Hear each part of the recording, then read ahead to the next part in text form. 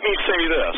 In defense of L.A., my work, Tim's work, others' work, when we go digging up, and literally the case, not just old bones, but old records from the conquistadors that knew how to measure stuff, and skulls are 42 inches from the eye socket to the back of the head, when there are over 12 records, forgive me, of stuff that is on the, what would you say, on the radar and on the scenario of everyone else, then you can go and sit.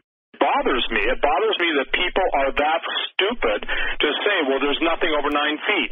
I will make a statement right now that will probably astonish everybody. But the idea that there are people in the U.S. military and special operations of branches that everyone is known not to exist, in other words, there's no records, even to the point of,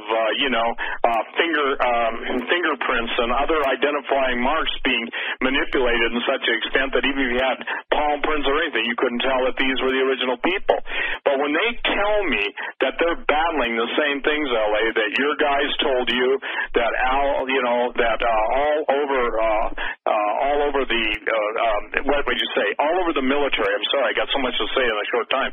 That there are so many eyewitnesses to this that it now is coming to the point in the mouth of 2,000 or 3,000 witnesses, let every word be established.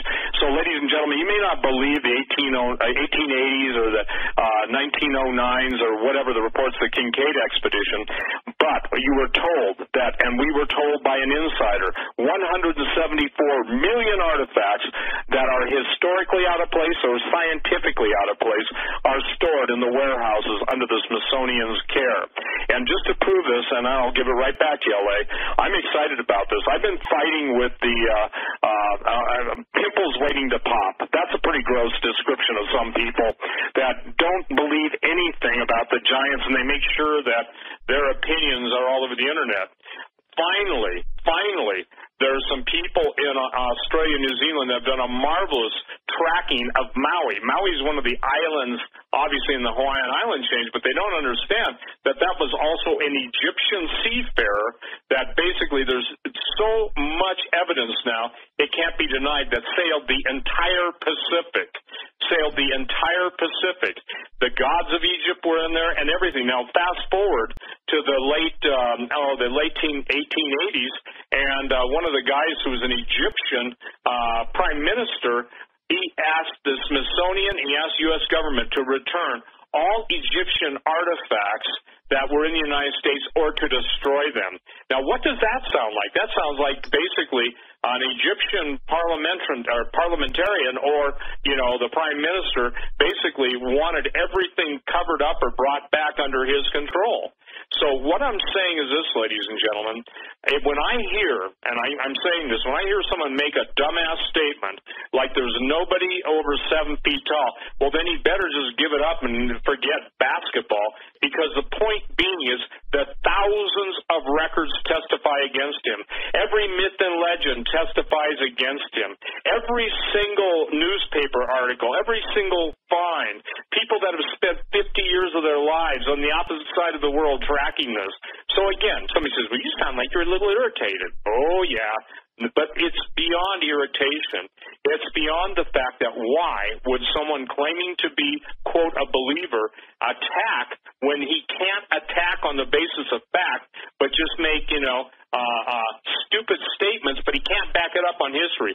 If we write books, if we talk to the Native American elders, if L.A. goes to Peru, he deals with all the Caracas skulls. And by the way, that's not head binding. Why do you think the Egyptians who didn't practice head binding headbound? How do you think blonde-haired, blue-eyed people got to Peru in the Chachapoyo region? How do you think those blonde-haired, blue-eyed people ended up in the South Pacific? How do you think all this stuff spread? It wasn't because of isolationism. It was because of diffusionism. Go ahead. Yeah, those two words, isolationism, diffusionism, we need to just break off for a second and talk about it.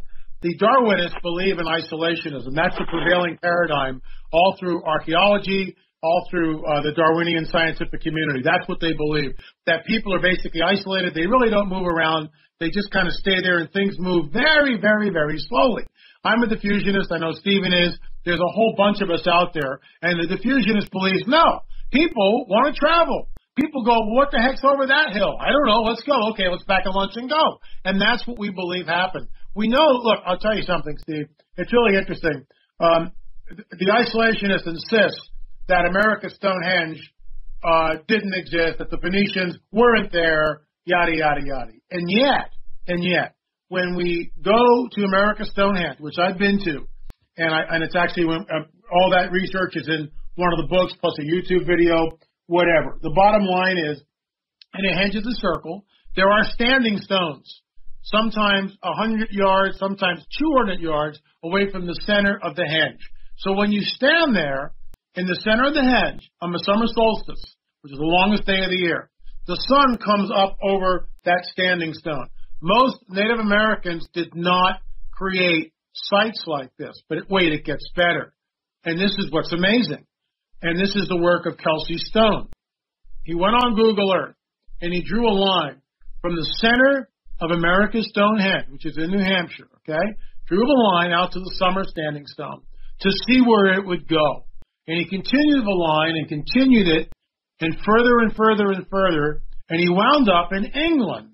But he wound up in Stonehenge, England, and that line bisected perfectly the center trilithon, which is 3 stones, 2 uprights, and a column on the top, creating like a bar up on top, a doorway essentially.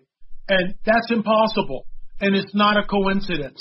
And when he continues the line further, because of the curvature of the earth, all you flat earthers out there, you wind up in Beirut, Lebanon.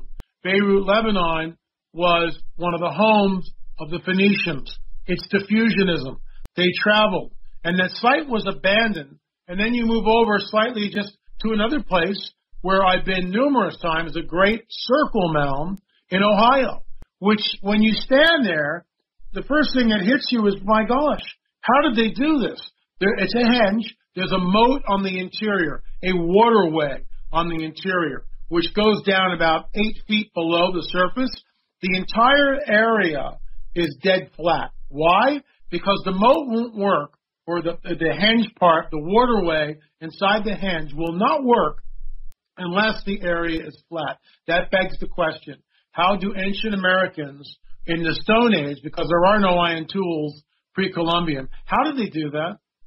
There are no transits. How did they do that? There are no levels. How did they do that? Yet it's there. And originally there were 2 serpent heads at the entrance to this thing. It's a highly charged place. They found evidence of human sacrifice, surprise, surprise.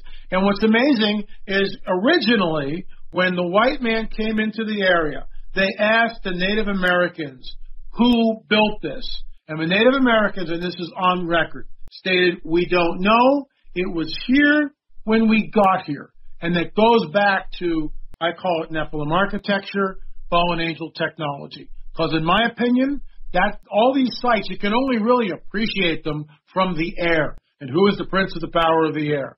Satan. So good question. Well, hey, Doug, I can't resist. Maybe that's what the Beatles were talking about, strawberry fields forever. I'm sorry, L.A. It just, man.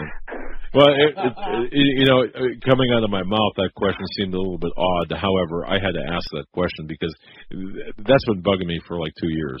It almost seems like everywhere I go or everywhere I look with respect to these mounds, there are strawberries. And maybe it's just the area. I don't know, but help me out. Interesting. Very interesting. All right. Okay. Well, hey, Doug, are we taking a break or are we going through it? No, go through it. Your words are valuable. Network has agreed to bypass a break, so go ahead, sir. Thank you. Thank all of the sponsors, too. Here's where we're at, ladies and gentlemen. The Rosetta Stone, which was found by Champollion, that gave the ability to translate hieroglyphics into Greek, and Dodadic, which is kind of I think it's a Syrian language, D-O-D-E-T-I-C. There are so many stones now. What's interesting about the witness, excuse me, we got smoke in the air in Montana, and it's just Holland Central. We've got so many witnesses in the stars and in the monuments of stone. And for the record, fake news didn't exist then. The idea was simply that they recorded what they saw. They tried to explain it, but the advanced technology of all of the positioning of the megaliths, the monoliths, the Cyclopean architecture, the Nephilim architecture, the mathematical genius of it all, it did not come out of a pond, and it did not come out of people crossing the land bridge into from Eurasia into the North American, South American continent. What it is it's a testimony to the fact that I think this is a point we got to get across, LA. The official, if you will, subversion of truth. They're going to use all of these, everything we've been talking about, Tom Horn's been writing about, we've all been talking about, writing about, making videos about. It's all going to be used by the globalists, the Illuminists, the Satanists, the Luciferians to present a total different history than the Bible. And what's critical to understanding this, the one thing the devil hates more than anything is the Word of God, the Holy Bible.